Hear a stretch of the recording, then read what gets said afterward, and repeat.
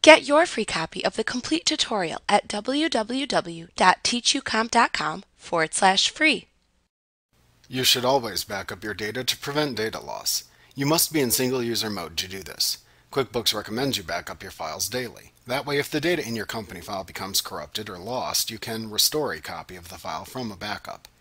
To make your company file current again after restoring the file, you will need to re-enter all transactions from the date you created the backup file up to the current date.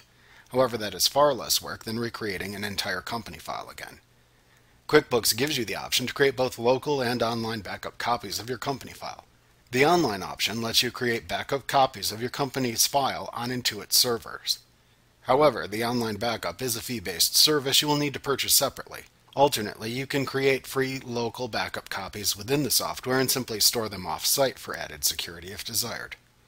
To create a local backup copy of the currently opened company file in QuickBooks, select File, then Backup Company, then Create Local Backup from the menu bar to open the Create Backup window.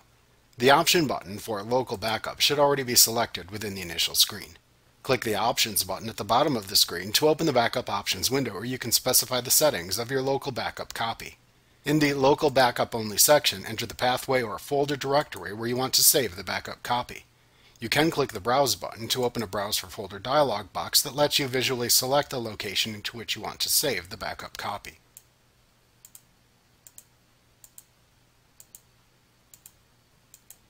After you've selected the folder or drive where you want to save the backup copy within the Browse for Folder dialog box, click the OK button to close the dialog box.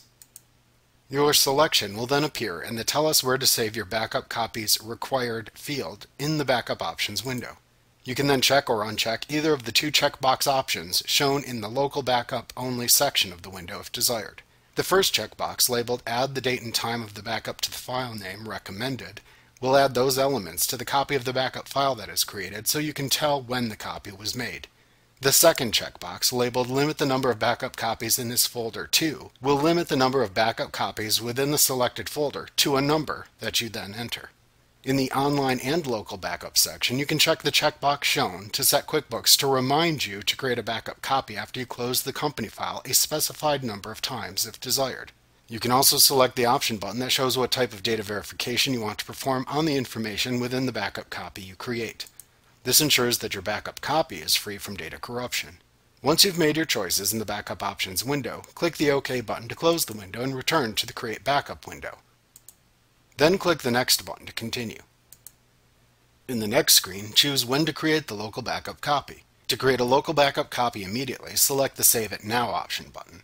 To save a copy right now and also set a schedule for future backup times, choose the Save It Now and Schedule Future Backups option button.